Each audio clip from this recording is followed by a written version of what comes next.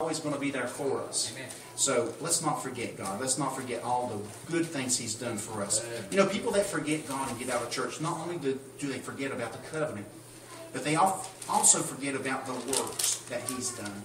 You know, what great works God has done. We look at the Bible and all the wonderful miracles that He's performed. Has God ever, let me ask you a question, has God ever performed a miracle in your life? Amen. We all need to raise our hand because when He saved Thank you, Lord. that was the greatest miracle of all. Amen. It's the greatest miracle. It ain't the miracle that Jesus appears on a piece of bread, you know, or that a statue of Mary's crying somewhere. I don't know that that's a miracle. Some people say that is. But the greatest miracle I ever known, Brother Tim Smith, is when he saved me. That's Amen. the greatest miracle. Yes, sir, brother. You're exactly right, Brother Tim Smith. Let's turn over to 2 Kings 17 and 38. 2 Kings 17 and 38. 2 Kings 17 and 38. You know, in breaking that covenant, we realize in Deuteronomy that when we forget God, we replace Him with other things. We start setting up that idol. And He doesn't like idolatry. He doesn't like when you replace Him with things. Let's look here in 2 Kings 17 and 38. When you get there, please say amen. Amen. And the Bible says here, in the covenant that I have made with you, you shall not forget, neither shall you fear other gods. It's talking about the covenant here once again. And the covenant that I have made with you, you shall not forget, neither shall you fear other gods. You know, there's a time of calamity in our country right now. The Islamic movement is big in America.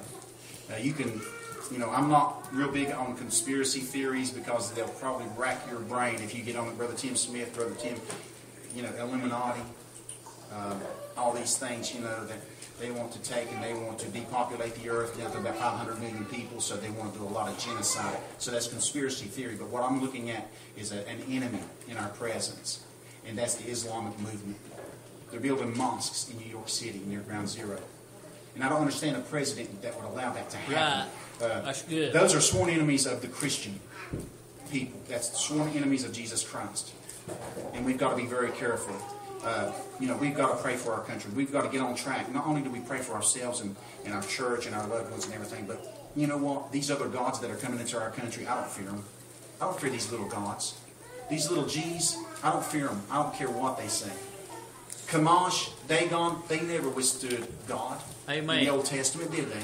Dagon, he ended up on his face. And then ended up with his palms cut off, didn't he? Right. Remember that when the Philistines had taken the ark and they put it in the temple of Dagon? Remember that story in the Old Testament? And he was found on his face, and then they put him upright. You see, they had to pick that little God up, didn't they? He couldn't pick himself up, so they picked him up, put him back up there, and then went in the next day. And the palms of his hands were cut off. Those little gods, they'll never, ever change my perspective on serving the only true living God. Amen. And that's the main thing. Folks, don't fear what's about to happen here in America, because probably some horrible things are going to happen that we've never seen before. Amen. Right now that there's American soldiers in Poland, they put them down, boots on the ground, and they're right near the Ukraine crisis, and Russia is building up in the Ukraine.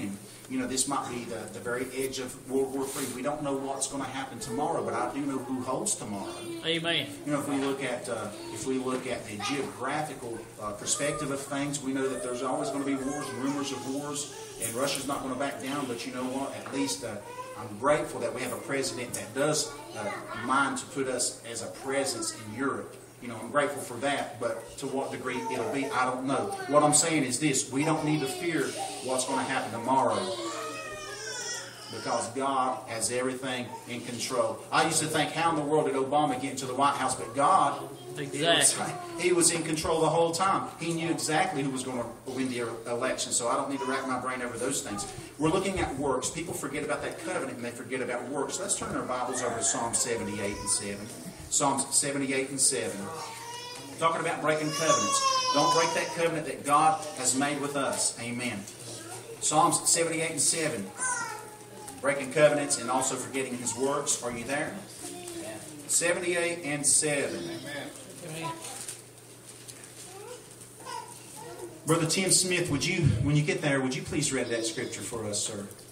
That they might set their hope in God and not forget the works of God, but keep His commandments. Amen. Amen. That they might set their hope in who? God. in God. And not forget the works of God, but keep His commandments. When I got saved, I started reading my Bible. And there was a purpose in reading this Bible. Because every generation has its generations of teachers and preachers. And they've got to teach that next generation coming up. Philip, you may have 4 preachers coming up. You never know who's going to be that next called of God. Brother Tim, we've got to be ready. We've got to be prepared. And I started reading the Word of God. I didn't realize what ministry God would place me in. I knew it was going to be music because that's something I had before I was saved. And God can use those things for His glory.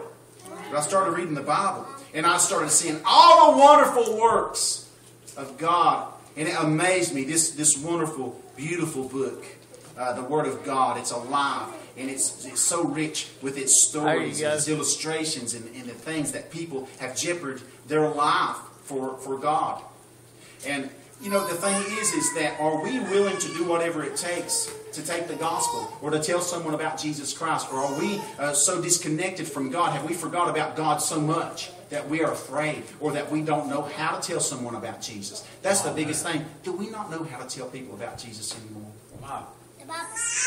Are we so caught up in ourselves that we don't know how to explain to someone how to get saved? We can't save them, but we can lead them to the cross at Calvary. Good. And those are one of the things that we need to know as a young Christian. It ain't just the preachers, and it ain't just the teachers, and it ain't just the people that's been in it for years and years. It's the young Christians that can win over other people. Amen. People you go to school with, people that you work with, people that you meet down at Walmart, people you meet at the gas station, people you meet on the street. You can tell them about Jesus and how He loved them and how He gave His life a ransom for their sins. Amen. His works are wonderful, and He is to be praised. The thing is, it says here, Brother Tim said, but keep His commandments. And what are His commandments? Do you realize, brother, sister, that there's over 700 laws besides the 10 commandments? Right. There's no way I could keep all of that. But if I love God with all my heart, and if I do unto others as I would have others do unto me, you guess what? I fulfill all the laws and the commandments. That's wonderful, isn't it? That's the love and the power of the cross. We can fulfill everything that the prophets had prophesied of Christ. If we do those things, keep God at the forefront of your thoughts, and love your neighbor as you love yourself. That way you're not doing them wrong. You're not trying to rob them. You're not trying to do anything other than what we need to do as Christians. And that's to be a witness. And that's to tell them, hey, you know what? Things are bad in your life. I realize it. But you know what? God's bigger than your problems. There you go. God's bigger than your problems. Let's not forget His works, what He's done in our life. He did a great work in our life, didn't He? He took David, little shepherd boy, and did a great work in his life. I look at stories like that, Brother Tim. That was amazing, wasn't it? Sure was. That all those big boys out there, and Saul was leading that army, and that Philistine stood up there, Goliath. And those was probably some big boys. As a matter of fact, if you start reading in Chronicles and you start reading in the Old Testament, some of those boys had killed 300 at one time. Those were some pretty bad men. But they were afraid that day for a reason. And I think what it was is that God would get the glory through David. Sometimes we are hardened Christians. We've been in it for years and years and years. And God won't use us for a reason. He wants to use someone that's young. He wants to use someone that's just been saved. Because He wants to get the glory. Sometimes, I've been in it 20-some years. Sometimes if I do something, maybe I'll think, look at what I did. And that'll give God the glory. Amen. There you go. God will use somebody that's just a ruddy youth, just like David, so He can get the glory. There's many wonderful things that God's done in my life. And I know He's done in your life as well. Let's turn over to Psalms 106 and 13. Psalms 106 and 13. Psalms 106 and 13. And just say amen when you get there. Amen. The Bible says they soon forget what? His works. They waited not for His counsel. You know what? we act foolish. I don't say we act like fools, and I don't say we are fools, because if you have Jesus Christ as your personal Savior, you're not a fool. Amen. But the fool has said in his heart there is no God. Sometimes we act foolish because we don't wait upon His counsel. Sometimes we think that we have more knowledge than the Bible. We have more knowledge than Jesus Christ. We have more knowledge than God can give us through His Word. And we don't wait upon His counsel. And we go out there and we fail miserably. And then we wonder and we try to blame God. God, you said you would be with me, but we didn't wait upon His counsel. You know, we got to sometimes have patience. Wait. What did He tell Moses at the Red Sea? Wait. Wait, don't go trudging out there. Don't go dog paddling. Wait. You see, and Moses waited, and the great salvation was for the children of Israel. You see, even though Moses didn't go into the promised land, Joshua led them. Moses did some great things for God too. But he had patience. And many times, you know, and we need to be like Moses. We need to pray for people, because you know what? Sometimes I know we probably say, you know what, God, go ahead and strike them dead and send them straight to hell. You know, sometimes we have that mentality. If you don't, okay, I'll admit, sometimes I get angry at people. And thank God I'm not God, or I'd put them all in hell. I'd kill them and let God sort them out. But you know what? I'm not God. Thank God. God is a loving God. God is a God of patience. But we need to be like Moses. We need to pray for people in their situations. Has someone done you wrong? Has someone done something against you that really has made you angry? You know what? Pray for them. Love them. That's what the Bible says. We're not to try to get back at them. We're not to try to get even with them. You know, we're to let God take care of the situation. Hey, you know what? They need Jesus just like you needed Jesus. They need to be saved just like we were saved. Amen. And the thing about His counsel is that He's got the best counsel there ever was. Amen. We can read books and we can read encyclopedias and dictionaries and everything. We can try to get counsel from what men's perspective is on life. But there's nothing that will ever take the place of this Bible. Nothing will ever take the place of God's Word as far as counsel in our lives. That's why I read it every day. Because you know what? I think I'm going to start the day out like this. I've got an itinerary. And I look at that itinerary and I've broken down my day into certain hours that I'm going to get this accomplished and that accomplished and everything. And then all of a sudden, God says, I want you to do this. And then, you know, I can say, you know, God, that's not on the itinerary. I can't do that. You know, I'm going to lose time here. I'm going to lose time there. But God says, I want you to do it this way. So we've got to be in tune with God. We've got to know what God says. He's going to counsel us. Therefore, your business is better. Your personal life is better. Your ministry is better. Everything just is much better when you listen to the counsel of God. And that's what people, when they forget God, they forget about that covenant and they forget about His wonderful works. They don't seek His counsel no more. They think they know better than the preacher. The preacher said this. The preacher is, when the preacher gets up, our pastor, when he breaks the bread of life and he's preaching out of this gospel, it's not his personal perspective. It's the counsel of God. And when we turn our back on that counsel, we're turning our back on God. You know, the preacher ain't got no right to tell me how to live. The preacher ain't got no right to preach that to me. You know, it ain't that the preacher's trying to hurt you or harm you. It's that the preacher's trying to help you through God's Word. And that's sound counsel. Amen. And that's what I'm trying to do tonight. I'm trying to preach sound counsel. That you can take this and you can lay it upon the tables of your heart, and you know, and we're not promised tomorrow, but if tomorrow comes and we get up, you know, we can reflect back on God's Word and we can say, you know what, I remember what was preached last night. And it goes probably along with what you're going to read tomorrow if you read your Bible. And my advice is read your Bible. Read your Bible. No matter what happens, read your Bible. If you ain't got time, you know, drink a cup of coffee and read a little bit. Whatever you've got time for. If you read 3 or 4 verses, you've read some of God's Word. And it don't take long to read 3 or 4 verses, does it? That's right. Now, I'm not asking you to read 25 chapters, but if you can read a few chapters a day, that'd be pretty good, right? Because you can get a bigger scope on things and what God wants in your life. Amen. So not only when people forget God, do they forget His covenant and His works, but they also forget His Word. They forget His Word. Who's ever heard of Bible drills? Sister Bonnie was telling me about Jalen and her Bible drills and how that they learn scriptures, and that they can go right to that scripture in the Bible, and they can quote that scripture. And Helen works with the children in that, and we encourage Sunday school in our Sunday school class to try to memorize some of these, and we do that by taking notes. Underline. Don't be afraid to underline. Hey, don't write in God's Bible. Don't write in God's Word. There's nothing wrong with underlining things. I highlight and I underline things. I follow, if Brother Tim Bristol's preaching, I'll write down the date and the day and everything that he preached this certain message. That message just ain't for the half hour or the hour we're at church. That message is going to help me later on because I know that he's close to God. And when I used to sit under Tim Smith's tutelage in Sunday school, I grew tremendously, Brother Tim, because I would take notes. I just was always, as a young Christian, I learned to take notes. And it really helped me to learn more about God's Word. Learn what He says. Learn what He's trying to tell me. And I would most definitely encourage you to learn God's Word. Let's look in Hebrews 12 and 5. Hebrews 12 and 5. People forget about the Word of God. Hebrews 12 and 5. When you get there, please say amen. Amen. Hebrews 12 and 5.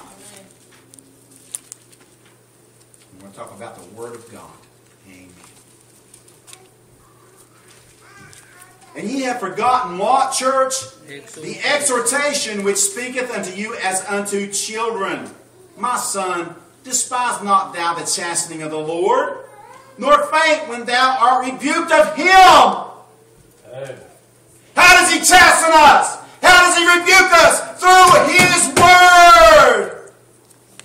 His Word will stand when time is no more. Amen. His Word will stand no matter what you face in your life. Amen. His Word will stand. And it will always be, thank God, for God's Word. And you have forgotten the exhortation. You know what? People that forget God, they forget about the exhortation of His Word. I'm trying to warn you. I'm trying to warn you. I'm trying to warn you. Repent. Turn away from your sin. And that's what God's Word tells us. It ain't just some fairy tale. It ain't just la-di-da. Just I've been saved and everything's going to be a bed of roses and the bluebirds are going to sing every day and the sun's going to shine. And it's not like that. We're going to run into trials and tribulations and troubles. They're going to arise in our life, and the Word of God is going to be there, and it's going to tell you, hey, you know what? God's going to see you through this. Amen. The Word of God, let it be hid upon the tables of your heart and be brought back to remembrance, no matter what the situation is. You see, God's Word tells us how we should treat our children, and how we should treat our spouses, and how we should treat our brothers and sisters in Christ. I've never seen in God's Word where I had the license to come in here and beat you over the head with the Bible. I've never seen in God's Word where I had the right to stand behind this pulpit and just come against somebody to the point to where they want to leave. There you go. I've never believed in beating the flock.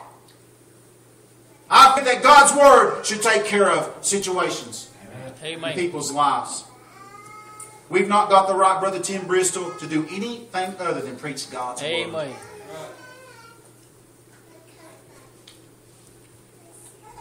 It says, which speaketh unto you as unto children. Now, when it talks about children in the Bible, who's it talking about? It's talking about those that are redeemed. Amen.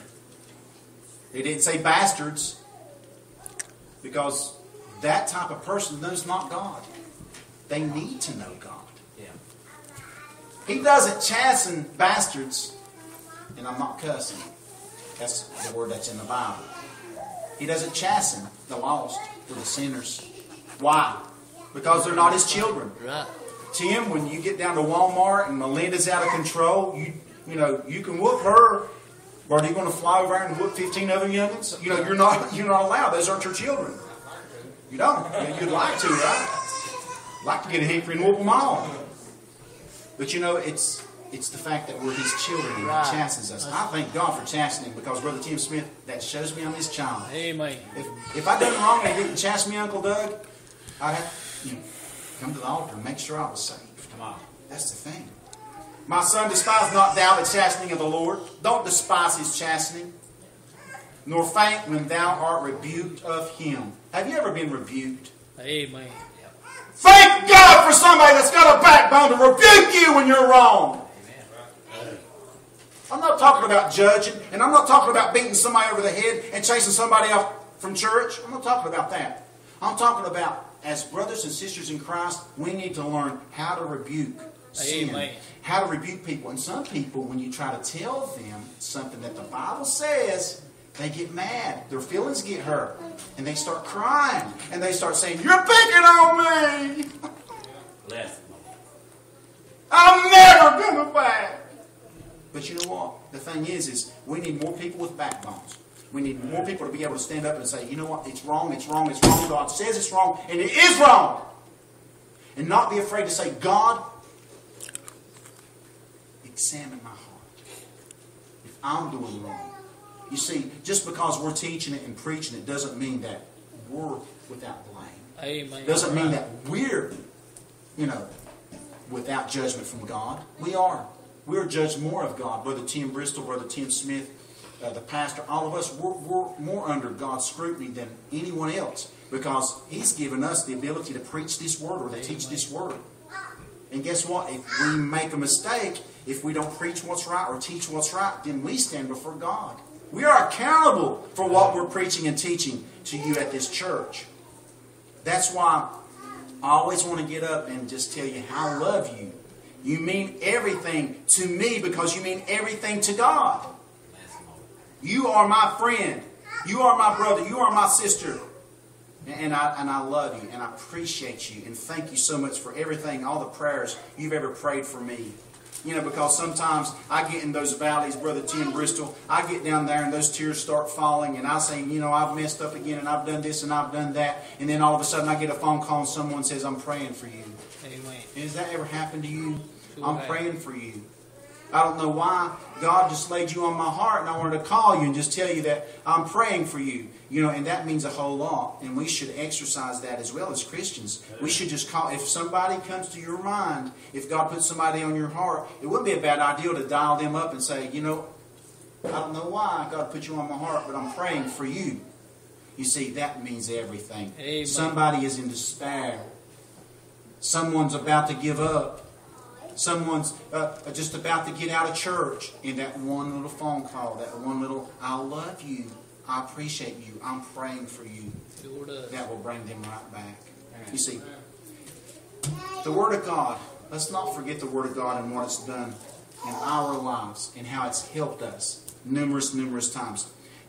We preached on forgetting God, and there's a lot of people that have forgot God. Since we've been here 7 years, like the pastor said, if everybody would have stayed that we knew in those last 7 years only, this place would be packed out tonight. It would, wouldn't it, Sister Lucy? I know you guys have been here longer, and you have known a lot of people that's come and gone. Uncle Doug, you've probably known a lot of people, but people are forgetting about God. Now, sometimes it's the weather that makes people forget about God. Sometimes the weather's too pretty, I can't go to church, and sometimes the weather's too bad, I can't go to church. So you can't win for losing. It's either too cold or too hot. So the weather keeps people out of church. Sometimes it's what they want to do. Sometimes it's hobbies. Sometimes it's, like I said, relationships. Sometimes it's something, small and minute. But you know what? Anything that takes you away from God and His sheltering arms and His Word and His covenant and His love, you know what? It's just not worth it. It's just not worth it. Amen. And my prayer is that, if you know somebody that's... if you know somebody that used to come here and you want to just call them up and you want to give them a word of encouragement instead of saying, you old rascal, you need to get back in church, you old sinner. If you just call them up and say, "Hey, we miss you. I love you. I'd really like to see you back in church." That would really make the world a difference. They're forgetting about God, but that doesn't mean that we have to forget about God. Listen, we come to church about 3 times a week. When we go out them doors, that doesn't mean that we need to forget about God. Amen. There you go. We need to keep Him at the forefront of our thoughts all the time. Just because we're not in church doesn't mean that we have to forget. You see, like I said, it's a daily reading. It's praying. It's seeking God. You know what? You might say, "I don't want to be a holy roller. I don't, that thing, nah, that's just too much. Too much God. Too much God." You can never have enough God. Amen. If you have too much God, call me and give me some of it. Please. I need more. Every day. Tim, if I slip mentally, I might make a mistake. So I got to keep thinking about, thing is, what would Jesus do? But people don't really want to act on that, do they? Right. What would Jesus do? Well, Jesus attended church every time the door's open. But they don't want to. So, no use in wearing what would Jesus do t-shirts or bands. Jesus read the scriptures. He got up in church and quoted the scripture, didn't he? Amen. So Jesus read the Bible. Jesus attended church. So that right there is a great illustration for us as to how we should conduct ourselves as Christians. Listen, I appreciate each and every one of you tonight, and thank you for coming. This church can grow. This church can go forward if we only want it to.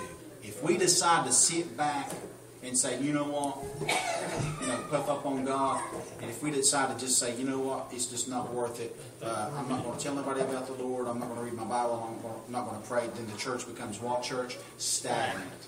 We'll never get nobody to come. We'll never see somebody walk the aisles for the Lord and get saved. We might not ever see it, but I'm saying, and there's very few people that has ever come and got saved. As far as, me coming to this church 7 years, I've seen just very few people get saved. But it's not about numbers. Right.